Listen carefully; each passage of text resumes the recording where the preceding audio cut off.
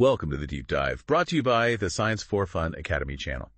So let's think about the last few decades for a moment. Okay. We've seen, incredible progress against diseases that really used to strike fear into communities. Things like polio, diphtheria, tetanus. Vaccines have clearly played a huge role in that story. Absolutely. Yeah, the historical impact is pretty undeniable when you look at the data for certain illnesses. It's quite stark. Right. Yet, if you sort of step back and look at the current childhood vaccine schedule, well, for many of us, or maybe our parents, our grandparents, childhood meant maybe just a handful of shots. 5, perhaps. Something like that. Fast forward to today, and the CDC, the Centers for Disease Control and Prevention, they now recommend somewhere closer to 25, maybe 30 shots by the time a child turns 6. Wow, that's a pretty significant jump. It is, isn't it? And it naturally leads people to ask questions. If some of these really big diseases are largely controlled, maybe even eradicated in many parts of the world, why this substantial increase? Why so many more vaccines? Exactly. That's the core question a lot of the material seems to grapple with. And, add to that the newer technologies that have come along, like the mRNA vaccines the sources mention. Right. It all kind of expands the conversation, doesn't it? Around safety, necessity, maybe potential long-term effects. It really does.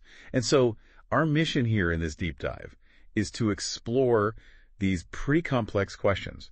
We're going to do that by rigorously looking at the source material you shared, articles, research summaries, reports, that kind of thing. Mm-hmm. We're really here to understand the data and the perspectives presented in those sources. Not to take sides, not to advocate, but just to clearly lay out what the material actually says. Sounds good. So maybe we should start with the basics. Based on the material, what is a vaccine actually doing inside the body? What's the fundamental science? Okay, yeah.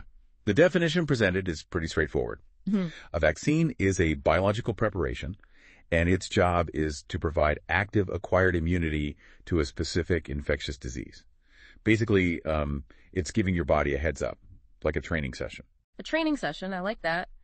And that training, it happens because the vaccine introduces something called antigens. Right. These are bits derived from a pathogen, maybe a weakened version of the virus or a killed version, or sometimes just synthetic pieces that look like parts of the real threat. So the immune system sees these antigens. Exactly. It learns to recognize them, but without having to face the full danger of the actual live disease. It's kind of like showing the body a mugshot of the bad guy, so it knows who to look out for later on. That's a good analogy. And the material points out that this training can be done in a few different ways, which leads to different types of vaccines. Right. And the material highlights these different types because the technology behind them really impacts how they work and, their overall profile, pros and cons. Okay, so what types does it cover? Well, first you have live attenuated vaccines. Think MMR measles, mumps, rubella, or varicella, which is chickenpox. These use a live but weakened form of the virus. The potential upside noted is often, longer-lasting immunity. But the downside? The potential drawback mentioned is a risk for people with compromised immune systems. Even that weakened virus might cause problems for them. Got it. Then what? Then there are inactivated vaccines. These use a killed version of the pathogen. Examples given are hepatitis A and the injectable polio vaccine, or IPV. And these are generally safer? Generally safer, yes, because there's no live component. But the flip side is the immune response might not be quite as strong or last as long, so they often need multiple doses or boosters. Makes sense. What else? The material also talks about subunit or conjugate vaccines. These are even more targeted. They only use specific pieces of the pathogen, like a protein or maybe a sugar molecule that's attached to a carrier protein. Examples? The HPV vaccine or the Hib vaccine for Haemophilus influenza type B. Okay. And the pros and cons there? Well, they're considered quite safe because, again, no whole pathogen involved at all. But similar to inactivated vaccines, they often need those boosters to keep protection levels up. All right. We're getting to the list. Almost there. Then you have toxoid vaccines. These are a bit different. They focus on training the immune system to fight bacterial toxins rather than the bacteria itself. Ah, like the tetanus shot. Exactly. Diphtheria and tetanus shots fall right into this category. Okay. And finally, the material brings up the relatively newer frontier, mRNA vaccines, like some of the COVID-19 shots people are familiar with now. Right. How do those work again, according to the material? Well, this tech basically instructs your own body's cells to temporarily make a harmless piece of the virus, like the spike protein, for example. So your body makes the antigen itself. Pretty much. Your immune system sees this protein piece, flags it as foreign, and mounts a response. So it learns how to fight off the actual virus later. It's definitely a different mechanism compared to injecting parts of the pathogen directly. Interesting. So, okay, regardless of the specific type, live inactivated mRNA, whatever the main goal is always to trigger this immune system response. Exactly. And the material explains this activates what's called the adaptive immune system. That's the key. It involves these specialized cells, B cells and T cells, that learn to identify and target the specific antigen from the vaccine. And crucially, memory. Yes, a really crucial outcome, as the material notes, is creating memory cells. These guys stick around, acting like long-term surveillance. So if you encounter the real pathogen later, years later even, these memory cells quickly recognize it and kick off a very rapid, strong immune response. That's what prevents illness or makes it much, much milder. and this whole process, this adaptive response and memory, that's really fundamental to the idea of herd immunity, isn't it? It is. That's often the broader public health goal you hear about with high vaccination rates. The idea is if enough people in a community are immune either from the vaccine or maybe from having had the disease, Then the disease can't spread easily. right, it creates this kind of barrier. It struggles to find susceptible people, which helps protect even those who can't be vaccinated, like maybe infants or the immunocompromised. But The material you shared introduces a bit of a wrinkle here, doesn't it? it does pose a pretty significant question, it asks. With the current schedule having so many shots, especially for very young kids, is the focus still just on achieving herd immunity for those specific diseases? Yeah. Or is there a potential concern raised by critics in the material about the sheer volume itself? Could it risk overloading an infant's immune system while it's still developing? Yeah, that concern about the volume, the number of shots, it connects directly to the historical comparison presented in the source material. Yeah. I mean, the increase is really quite striking. As we said, going from maybe 5 shots back in the 1960s to, well, 25 to 30 shots by age 6 in 2025, according to that CDC schedule reference. It's a big difference. And the material also highlights data suggesting that, for some diseases, the death rates were already falling pretty dramatically before the mass vaccination campaigns even started. Due to other factors. Yeah, often attributed to things like better sanitation, clean water, improved nutrition, and also the arrival of antibiotics. Those were huge public health advancements. The material actually gives a specific example for measles, doesn't it? Citing CDC's own historical data. It does. It mentions that measles mortality, so deaths from measles in the U.S., was already down over 90% before the vaccine was introduced back in 1963. Wow, over 90% beforehand. That data point certainly adds some context to the discussion. It does. And this leads some scientists, according to the material we reviewed, to sort of question the current strategy, specifically the mass vaccination push for illnesses that, while unpleasant, are generally not lethal for most kids in developed countries today. Which illnesses do they mention? The material brings up examples like rotavirus, chickenpox, and also RSV, respiratory syncytial virus. The question raised is whether universal vaccination for these is truly necessary, or if maybe it shifts focus or resources away from diseases that posed a more, imminent severe threat historically. There's another factor that the material brings into the discussion too, the financial side. Ah, yes. It cites a global vaccine market report from the WHO, noting it's a huge market, over $70 billion annually. 70 billion. Yeah. And the material points out that this financial aspect, this large market, is sometimes raised as a potential factor or influence in discussions about vaccine policy and, well, the expanding schedule. Okay. So moving more directly into the area of safety concerns that are presented in the material. Right. The material outlines concerns raised by certain critics that specifically named individuals like Dr. Paul Thomas and Dr. Bob Sears. And their main concern, as described. It's about the potential for the current, quite dense vaccine schedule to perhaps overstimulate or maybe improperly challenge the immune systems of newborns and infants, which are still maturing. And the material references some studies that these critics point to. Yes, for instance, it cites one study, Mawson et al., from 2017, and mentions that some data in studies like these suggest potentially higher rates of autoimmune issues or neurological issues in heavily vaccinated groups compared to unvaccinated groups. Okay, but it's crucial to include the other side of that, right? What does the material say about the CDC's position? Very important. The material clearly states the CDC maintains there is no confirmed causal link between vaccines and conditions like autism spectrum disorders. That's the official stance. But the debate continues. It does. The material acknowledges the ongoing debate and notes that data from systems like VA-EARS, the Vaccine Adverse Event Reporting System, and also some independent research studies are often cited by critics as suggesting a possible correlation, even if, definitive causality remains unproven and is highly contested within the broader scientific community. Okay. And beyond the antigens, the actual vaccine components, the material also brings up questions about the other ingredients, the excipients. Yes, exactly. Things like aluminum adjuvants, which are added to help boost the immune response. Right. And also substances like formaldehyde or polysorbate 80, used perhaps as preservatives or stabilizers.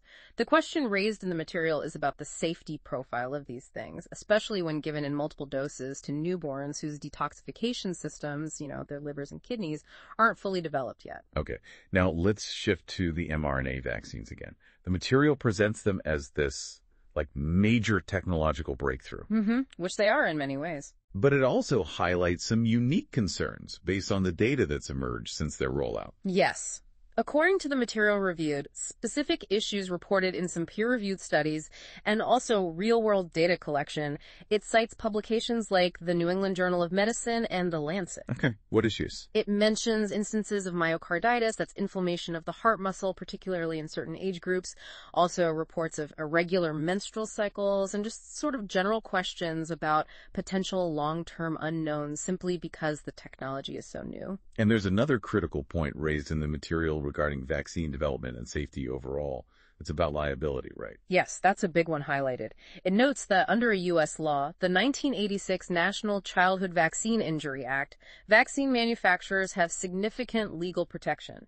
They generally aren't held legally accountable in civil court for vaccine injuries. There's a separate compensation program. And the material suggests this lack of direct legal accountability Could potentially reduce the incentive for manufacturers to, let's say, go significantly beyond the minimum regulatory requirements when it comes to pursuing extremely rigorous long-term safety testing protocols. That's the argument presented. That point about liability seems to lead directly into another question the material raises. How long are vaccines typically tested before they're widely used? Is it really long-term testing? Well, the material states that many vaccines, and it particularly points to newer ones like the COVID-19 shots, primarily underwent testing that lasted weeks to maybe months before they received emergency use authorization or full approval. Okay. And it also points out some limitations in the testing process itself. It does. For example, it mentions that placebo-controlled double-blind trials, usually seen as the gold standard for checking safety and effectiveness. Right. Well, for vaccines, these are often limited in their scope or how long they run. Sometimes they rely on what are called surrogate endpoints, Which means markers that suggest protection, like antibody levels, rather than directly measuring, say, long-term prevention of the actual disease or overall health outcomes in the participants over years. And there's a specific criticism highlighted about what vaccines are tested against. Yes. The practice of sometimes testing a new vaccine against an older existing vaccine instead of against a truly inert placebo, like a saline shot. And the concern there is, Critics argue, according to the material, that this approach can sort of muddy the safety data. It might make the new vaccine safety profile look more favorable than it perhaps would if compared against a genuine control group receiving no active vaccine component. okay, so given all these points, the increased number, the questions about ingredients, testing duration, liability, the material also looks at an alternative approach that seems to be gaining some ground. That's the idea of spaced out or delayed vaccine scheduling. Right. Tell us about that. Well, the material notes that a number of doctors, and it mentions particularly those in integrative medicine, are now advocating for this. They suggest spacing out the recommended shots. And the rationale behind that. The rationale presented is basically to give an infant's immune system more time to mature between exposures to the antigens and also the other vaccine components, like the adjuvants. But the official recommendation hasn't changed. No, the material cites the American Academy of Pediatrics, the AAP, as still recommending adherence to the full CDC schedule. That remains the standard guidance. But these alternative schedules are becoming more common in practice. The material indicates they are becoming more widely used by some physicians and presumably chosen by some parents seeking those physicians out. And is there any research mentioned regarding the outcomes of these delayed schedules? Yes. The material does mention that some research is starting to emerge. It notes that some studies are beginning to show potentially a lower incidence of certain chronic illnesses in children who have followed these delayed vaccination schedules. Lower incidence of chronic illness. That's what some initial studies suggest. However, the material is quite careful to add a qualifier. Which is That while this might suggest a correlation, establishing direct causality, proving that the delayed schedule itself caused the lower illness rates that requires much more rigorous long-term investigation. got it. Correlation isn't causation. Exactly. Needs more research. Okay. So let's try to pull all these different threads together from the source material. What's the sort of core picture that emerges from this deep dive? Well, on one hand, the material definitely acknowledges the undeniable historical successes. Vaccines against really devastating diseases, polio, smallpox, tetanus, are the clear examples given where vaccination has had a massive, profoundly positive impact on public health. No question about those. No question. However, the material also strongly presents this other perspective, sort of arguing that more doesn't always necessarily mean better, especially when looking at the current rapidly expanding schedule. Right. It raises some pretty significant questions, seemingly rooted in the data presented, about the necessity of vaccinating against every single less severe illness. It voices concerns about potential immune system effects from the cumulative load, the specific ingredients. The issues around how long testing goes on, the transparency of that testing, and the potential impact of that manufacturer liability protection we discussed. Precisely. All those points are woven together. So what about the path forward? Does the material offer any concluding thoughts on that? It does. The concluding thoughts presented in the material seem to call for a few things. One is more transparent, perhaps more robust, longer-term testing. Okay. Another is potentially revisiting that issue of legal accountability for manufacturers and maybe moving towards more individualized healthcare decisions when it comes to vaccination. Individualized care, meaning... Meaning trying to find a balance. Protecting vulnerable populations, absolutely, but doing so, perhaps, without potentially introducing undue risk or burden to otherwise healthy individuals through a strictly one-size-fits-all mandate. That seems to be the direction suggested. It really leaves us, and you the listener, with a pretty crucial question to think about based on all this data and the perspectives presented in the sources. Here it is. How do we effectively balance those clear, documented historical wins of vaccination against specific deadly diseases? The polios, the smallpoxes. Exactly. How do we balance that success with these complex questions being raised now?